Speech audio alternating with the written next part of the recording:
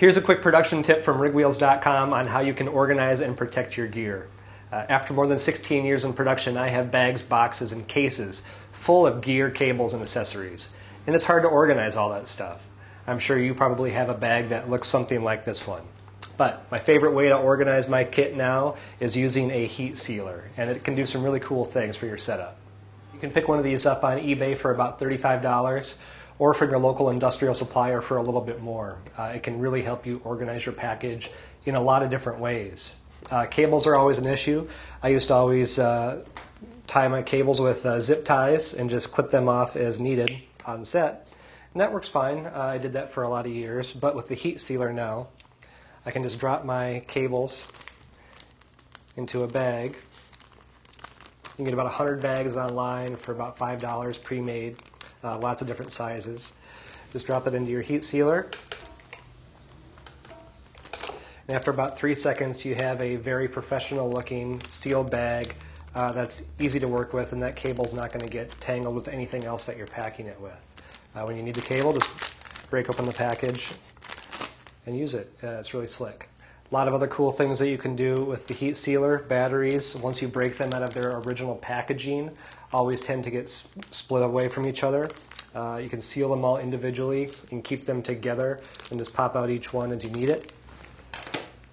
So a problem that I had for years in packing gear was powder and sponge pads. Powder always tends to get everywhere, especially when you're on set. But you can seal those sponge pads individually with powder already in the bag and just break them out individually. That works awesome.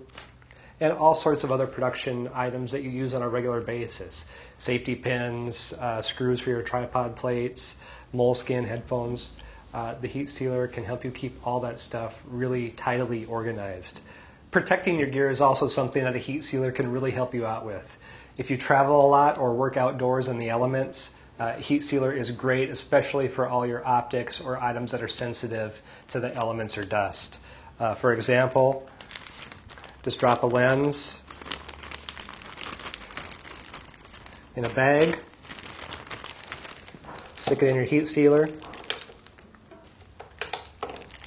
This will help you keep your lenses and other sensitive items protected from the elements until you actually need them.